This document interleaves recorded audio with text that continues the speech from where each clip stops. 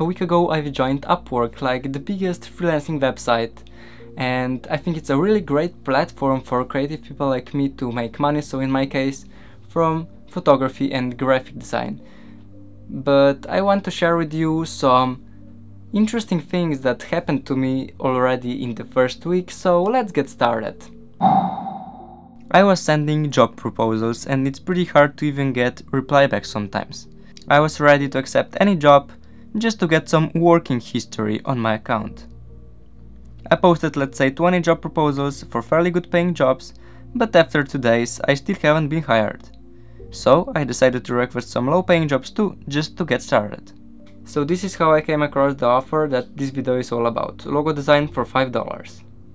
I would never make a logo for $5, but as said, I just wanted to get my first job on Upwork, so I decided to do it and I sent a job proposal. In the job details he said that he already has a sketch of the logo and that he would need someone to make it in Illustrator. I got a reply back and fair enough, I was excited about it, even though the job was total garbage. He said, "Hello Jean, here is the sketch of the logo that we prepared for you." And this is what I got. I was in shock, but okay, whatever. Then he also sent few watermarked photos to me and said that he would like the logo to look like them. I was fine with that and wanted to start the job, so I asked him to accept me. He said that there are 5 freelancers competing for the design at the moment and that they are working on it as he speaks. So actually they are working on it even though he haven't accepted them to do the job, which is pretty sad next to the basic fact that it's worth $5 and that there is actually some work to be done.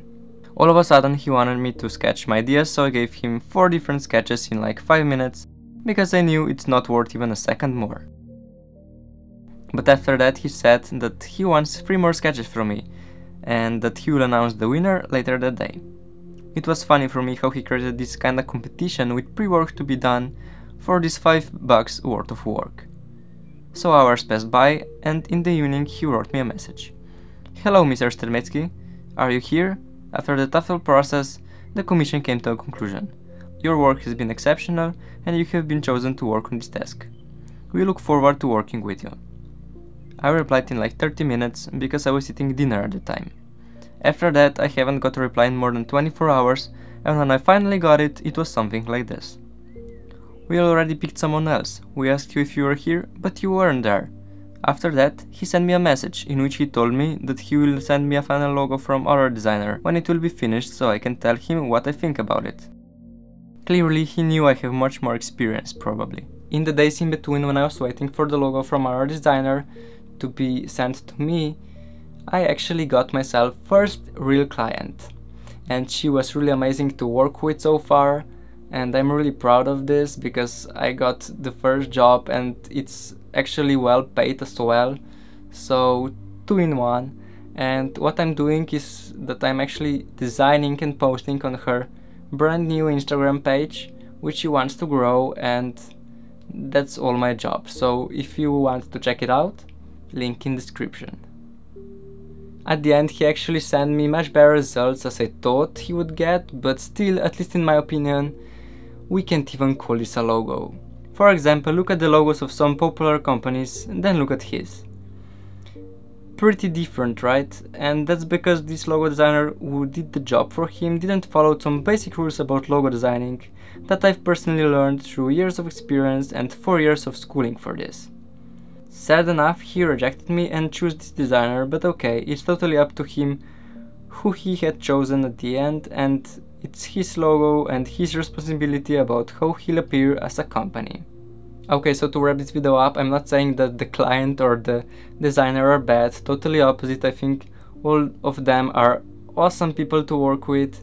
So I just want to warn all of you that our community as a freelancers is heading a different and pretty weird direction in last years, and this is that we're getting paid less and less for more and more work that we need to do, and that we're not paid enough for our creativity and our years of experience that are behind the job that we are working on today. So we needed to sacrifice a lot of time in the past so we get to the level where we can charge people. So this should be included in the price, as well as our creativity, our ideas, and all other stuff. So we need to get the prices back up, because if someone does the work for a very low price, it's decreasing the prices for everyone, because if someone does a logo for $5, then everyone would expect their logo to be created for $5, and in some time this would mean that everyone would be expecting that the logo costs $5, and that's really not good for the community. So the freelancers at that point wouldn't really exist anymore, I believe, because no one would be able to get enough money if they would be making logos for $5. And if you're not aware of that, logos can cost thousands of dollars without any problem. I hope you've enjoyed this video.